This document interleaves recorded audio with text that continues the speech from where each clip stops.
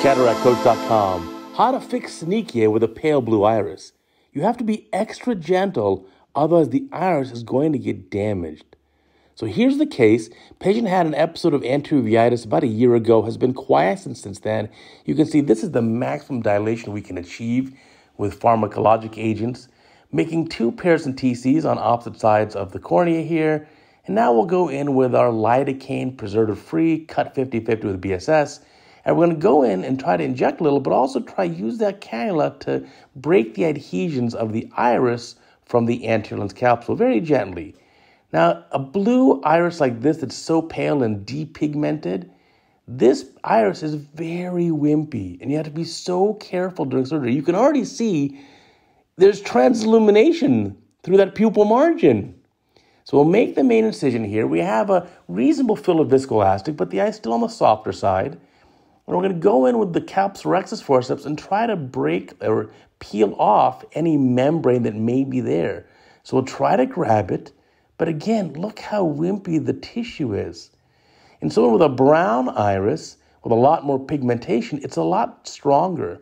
And in this case, you don't want to damage the iris. You don't want to cause a visible issue, because you'll look at this patient across conversation distance and they may have a deformed pupil, which is not going to be good. So we'll do a gentle pupil stretch, not too much. I don't want to stretch it too much. I don't want to have big tears in the iris sphincter. Micro tears are okay, but you can see it's a very wimpy tissue. Chopper in one hand looks like a hook in the other hand. And that's, you know what, that's probably all we're going to get. Now you say, okay, I'll put in a pupil expansion ring. Really? If you put that pupil expansion ring in, it's almost certainly going to damage and tear that iris. So I'm just going to do Osher's viscomydriasis to get the pupil a little bit bigger here. That's it. Now look at the transillumination defects. You can already see through that iris tissue here. That's how wimpy it is. It's so delicate. So I'm going to make a rhexis here that's going to be a little bigger than the pupil. This pupil is probably 4 millimeters or so, and I'm going to still try to make that 5 to 5.5 millimeter capsulorhexis. I want that larger rhexis so that post-op, the iris or pupil margin is not going to stick to our hydrophobic acrylic lens. Now, I'm going to speed the video up, going to 4 times speed now. There's the whole nucleus. You really can't bring it up out of the bag too much because the pupil is just too small, and the pupil is inelastic. It's not stretchable here.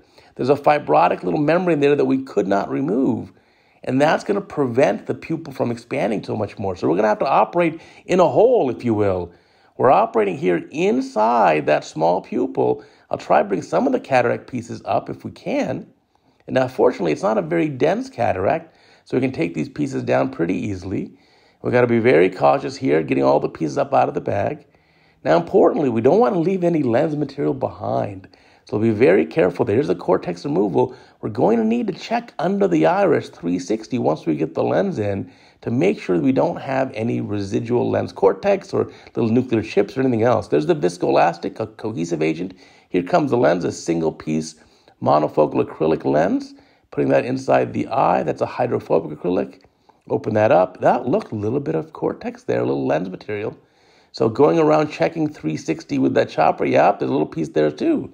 So there are a few little pieces left that we need to get all those flushed out of the eye, get all the viscoelastic out, and then be very careful. This is about all you can do. You can't really expand this pupil much more without causing iatrogenic damage. Now, fortunately, this pupil is going to be a relatively normal-looking pupil at conversation distance, and we didn't cause any iatrogenic iris damage. I'm using BSS on the camera here to just really flush out underneath the iris, in the bag, lots of flushing out just to make sure we don't have any retained pieces. A little triamcinolone to quell inflammation, because remember, prior uveitis, even though this eye is quiescent, we want to make sure it's not going to flare up again. Sometimes just doing the surgery itself can cause enough inflammation to cause the uveitis to flare up. So what we'll do is seal up all the incision there, put some tetracaine on the sponge and touch the eye with that. Now here comes a limbal relaxing incision. And that's at the 180 meridian against the rule. And this patient had a really nice outcome. So be very careful with a pale blue iris.